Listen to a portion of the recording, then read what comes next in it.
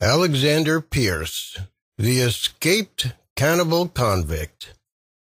Alexander Pearce was an Irish prisoner who broke out with a number of his fellow inmates. For 9 weeks they journeyed through the wilderness of Tasmania, and during this time Pearce ate all his companions. Alexander Pearce was born in 1790 in County Fermanagh, Ireland. He arrived in Tasmania, Australia in 1821. There he became a farmer and a petty thief who was in and out of prison. He was actually punished with a beating or whipping and forced to work in chains for his petty crimes. He was caught stealing the ducks and turkeys of his neighbors and a large wheelbarrow. Pearce was also heavily punished for being extremely drunk and inappropriate on several occasions. However, Pearce would always find a way to escape, even if his sentences were only short. The number of times he escaped prison can be equal to the number of times he was charged with different crimes. The authorities, apparently sick of his frequent prison breaks, sent Pearce to Macquarie Harbour, a prison on Sarah Island with thick and unexplored jungle surrounding it. The escape. The Macquarie Harbour, as described by guards and the prisoners themselves, was a totally isolated place with unpredictable weather. The prison was surrounded by forests of huge trees, and the prisoners' main duties were to cut and transport good quality timber.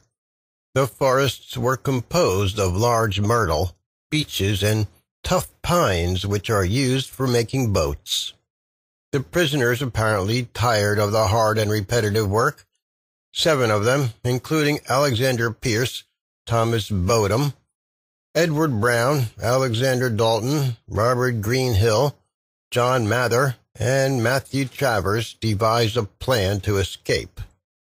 On September 20th, 1822, they succeeded in fleeing the prison. The group originally planned to travel by sea, but it didn't work very well, so they impulsively took the track into the mountains and forests. The next inhabited place was 225 kilometers away, and the escapees who braved the vast area were extremely under-equipped. Greenhill chose himself as the spearhead of the team, since he possessed an axe that he had discreetly obtained while they were in prison. Through the hard terrain and forests, the men were already famished after 8 days of continuous traveling. They realized that if they didn't eat soon, they would all die, and they agreed that their best bet was to eat each other. Due to an unknown reason, the group first killed Alexander Dalton by using their one and only axe. This deed made Brown and Kennerly fear for their lives, so they fled and went back to the prison. Though the 2 made it back, they shortly died because of overfatigue. For 42 days, the 5 remaining men coursed the wilderness of Tasmania, led by Greenhill, who had a good knowledge of navigation.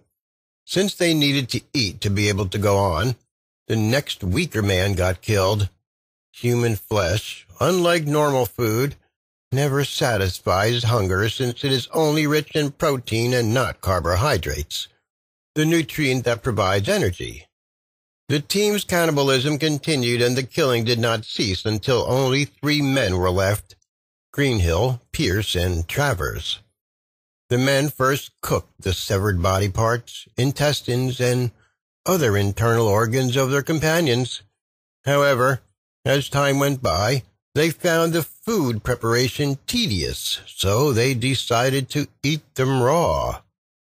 At this point, Pearce thought that he was next, since the other 2 men, Greenhill and Travers, seemed to have formed an alliance. However, Pearce got fortunate when Travers was bitten by a venomous snake. For days, Greenhill and Pearce dragged and carried their dying companion. On the 5th day, Travers finally begged them to kill him, and both men killed him in his sleep with the axe. They brought Travers' flesh with them to aid them in the remaining days of travel.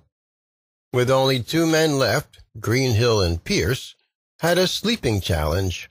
Both were sure that the one who slept would be the one who could certainly be killed. After 8 days, Greenhill finally fell asleep, and Pearce did not lose the chance to grab the axe and chop off his companion's head. For several weeks, Pearce continued to travel through the terrain, and he eventually reached an Aborigine settlement. There, he stole food to sustain himself. As he saw sheep, he knew that he had finally reached the inhabited districts. Luck was on his side when he came upon a shepherd whom he knew. He lived in the area for a number of months, where he commenced robbing livestock from farms. He was eventually spotted and was recaptured after 113 days of being free. Upon his return to the prison, he confessed about the cannibalism of his group. He retold every detail of their journey and claimed that he was the sole survivor.